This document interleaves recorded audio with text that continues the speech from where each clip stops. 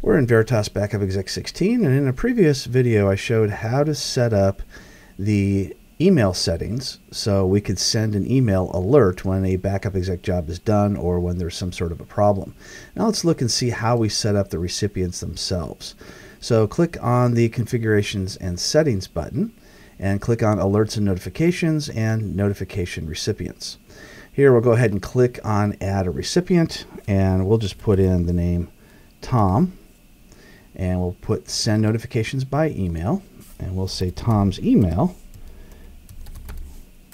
is tom@widget.local, although yours will probably be something like Office 365 where it's .com at the end, that kind of thing. We can also set up more than one notification if we want. We can set them up several minutes or hours apart. And if you're into sending text message alerts, you can do that as well. Just contact your cell phone company for the details on how to send that out.